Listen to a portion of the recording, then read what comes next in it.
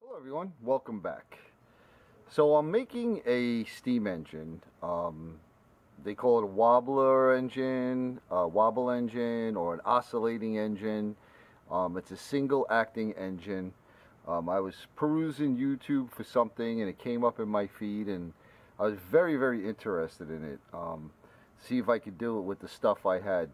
But I'll tell you, I am jonesying to get a lathe. I really wish I had a lathe, but I'm trying to make do from what I got. So I wasn't going to film it till I was done, but I decided I'm pretty far along, and I'll put a link into the description. It was actually two guys that I watched build them.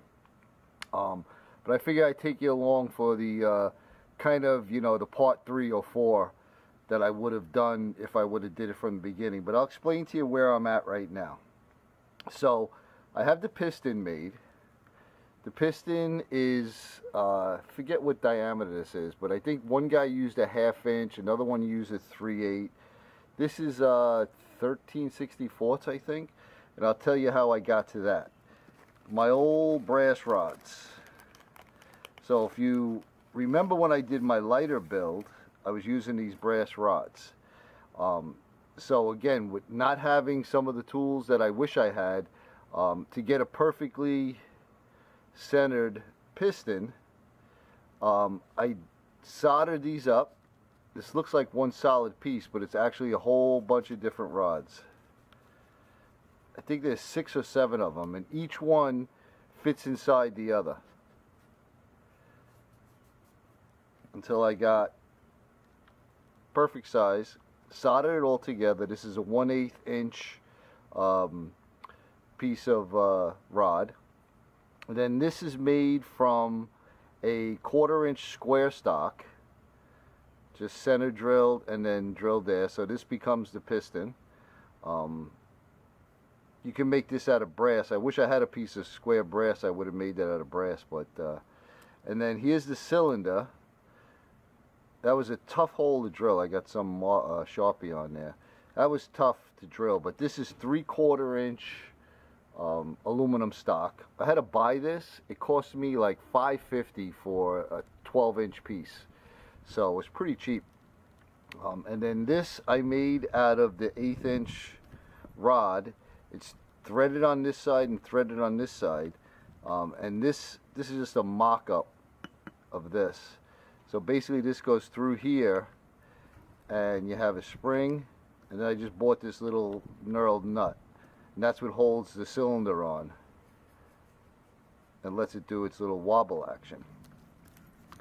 And then this is a piece of aluminum. I actually had this, but you could buy it too. Like I said, very inexpensive. I have my layout lines to draw, to drill, and basically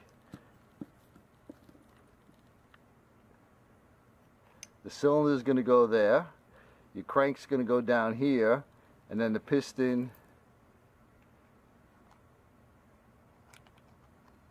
goes up and down like that. And you'll see it better when I put it together, and you know, if you follow that guy's tutorial. So now I made this. He used fender washers pretty much for everything. I decided to take a little extra step and build this whole thing out of brass, because if I do end up doing it with steam, the steam gets all over, and I'll tell you why I didn't like that. But so basically this is all just nuts that I rounded off like I showed in some of my other videos. So we have basically this is the crankshaft, and the piston's gonna work on here, and as you see, it makes the piston go up and down. And this is a piece of 3/16 brass rod that I threaded to 1032. There's a washer that I made that fits on there. This fits in here. Then I have another spacer that I made that can only go on up to that. The threads stop right there, so it gives me, when I get this on as tight as it could go, This turns nice, but it doesn't bind. So I got a little tiny bit of wiggle, which I'll adjust to exactly where I want it to make sure we get a nice spin. And the crankshaft, the piston goes on there. So that's how that works. Then you need a flywheel. So the flywheel is basically like sort of like stored energy, a battery kind of thing. And the flywheel is going to get attached on this side. And what he did was he took some washers and he stuck them together with a nut and bolt. I couldn't find any washers. These I happen to have. This is way too big. This is over 2 inches. It's like 2 1/4 inches. It's too big. I had to make a bushing, which I did the same way out of these tubes, so I could get it to the right size to fit on there. But again, this one's too big, so I'm not using this. But as you can see, this discoloration and the rust. So what I ended up doing was getting the size he used, which was 1.5 inches. I had to make a bushing for this one too, but I have it on this screw here because what I did was I put a clear coat on it because it kept getting rusty and I was tired of it. So I put a clear coat on it. So this is going to be my flywheel. So this is going to end up being on here like this.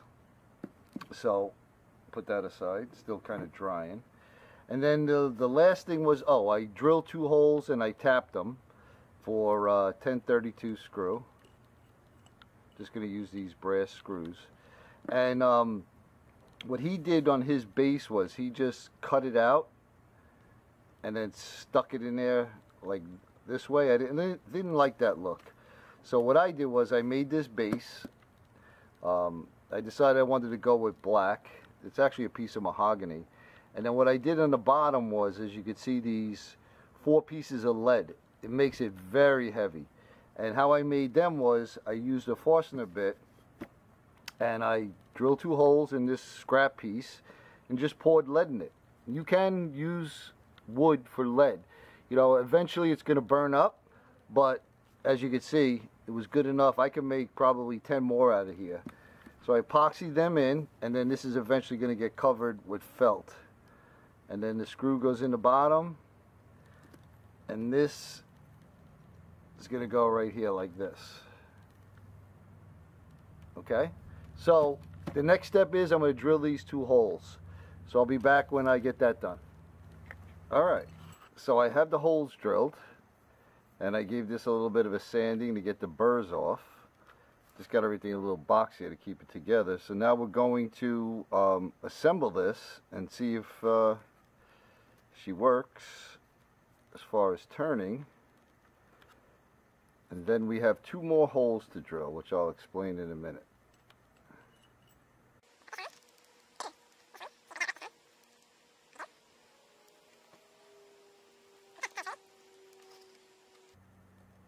Once everything is working, I'm going to JB weld this in.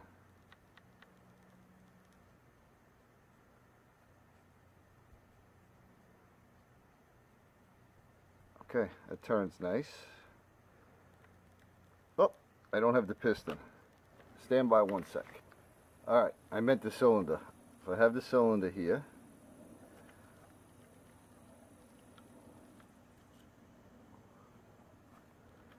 Here's the piston.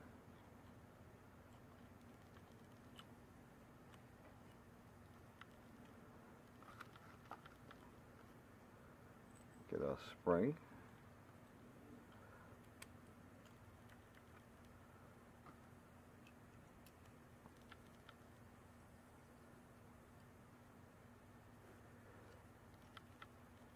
There you go.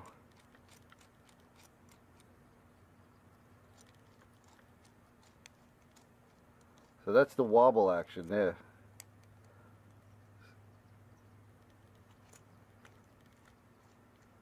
Okay, so the next thing we have to do is we have to drill the air inlets. and then there's going to be a little piece of brass pipe. So how to do that is, I have this little transfer punch that I made, and this is how we're going to do it. I'll take that out.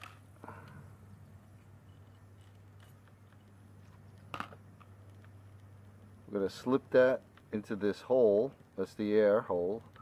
We're going to put this in, and we're going to set this at 90 degrees this direction, so 3 o'clock here, and we're going to press this down to make a little mark, and then we're going to put this over to 9 o'clock, and then it'll turn this way, and we'll press it down and it'll make a little mark.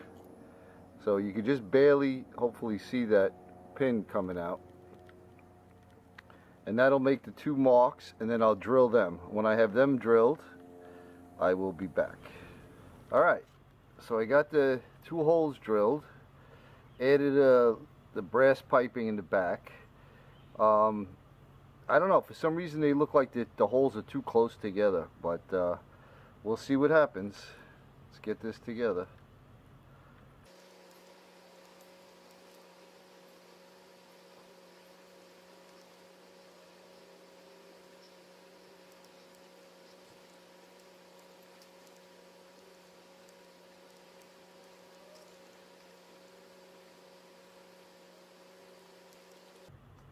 Okay, now the tricky part. I don't have an air compressor, so all I have is like a duster, but it throws out some serious air.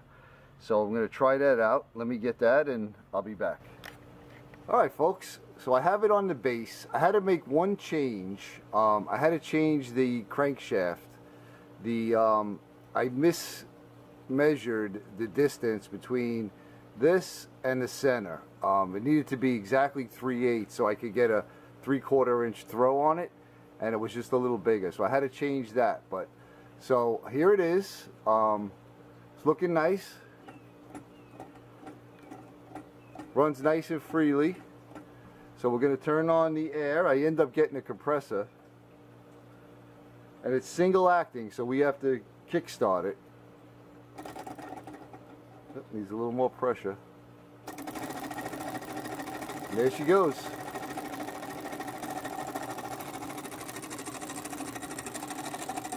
Little wobbler.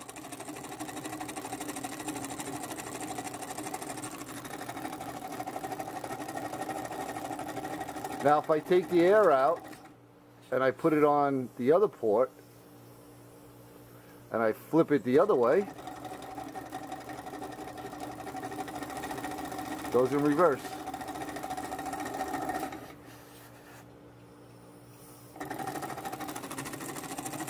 Let me crank up the speed.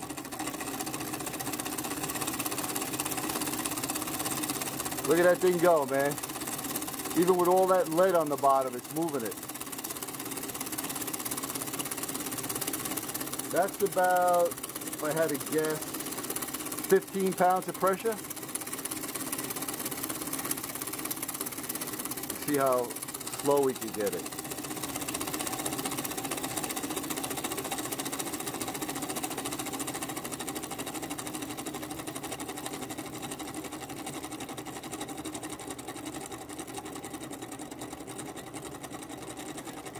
It'll get to a certain point where it'll just stall out. That's pretty slow.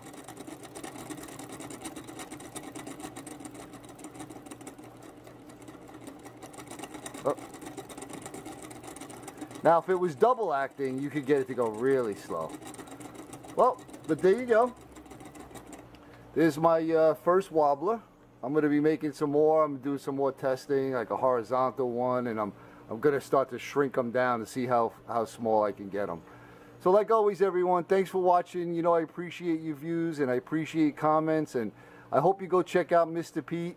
He calls himself Tublicane on YouTube to you know, learn how to make one of these little wobblers. They are so much fun to make. I'll tell you, it's getting addicting. So thanks again, everyone. You know I appreciate it. I hope you're having a great day, and we'll see you on the next one.